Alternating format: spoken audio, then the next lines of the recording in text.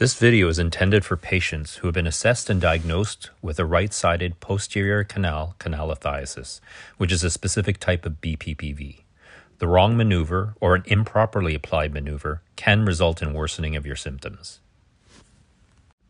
Sit at the side of your bed and place the pillow near the top of the bed so that when you lie down, your head falls above the top of the pillow. Swing your legs onto the bed and face forward. Turn your head 45 degrees to the right.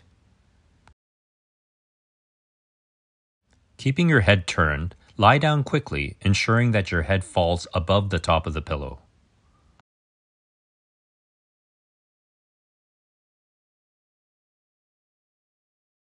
Without lifting your head, turn it halfway towards your left shoulder.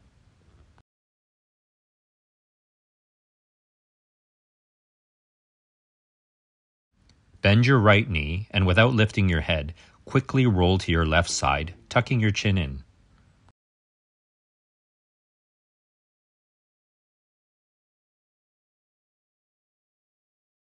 Keep your head turned to the left and sit up at the side of your bed. Turn your head straight and the maneuver is complete.